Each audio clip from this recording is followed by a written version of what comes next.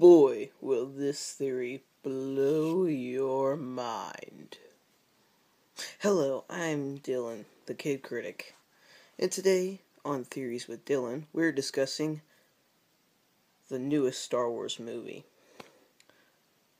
Star Wars Rogue One. Sorry, I forgot it for a second. I was thinking of A New Hope. Which, that does kind of take place during, I think. Yeah.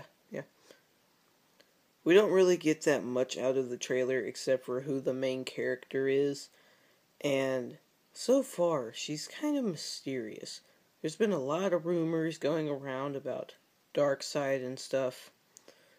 But my theory is, and don't even put in the comments, "Oh, well, it doesn't matter anyway, because she's gonna die." Ooh. I don't care what you think down in the comments. I think, okay, here are two different versions of the story.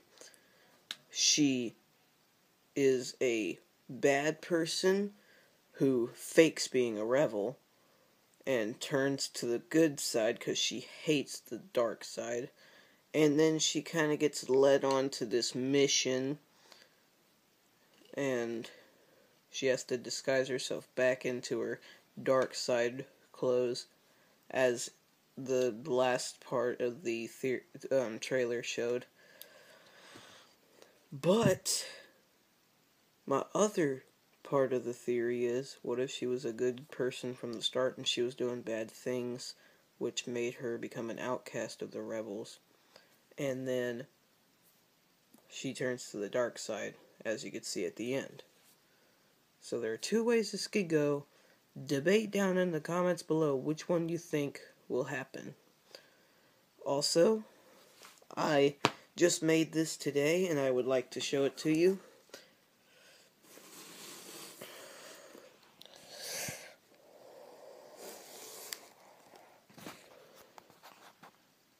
Tell me what you think, and yeah, put it down in the comments below.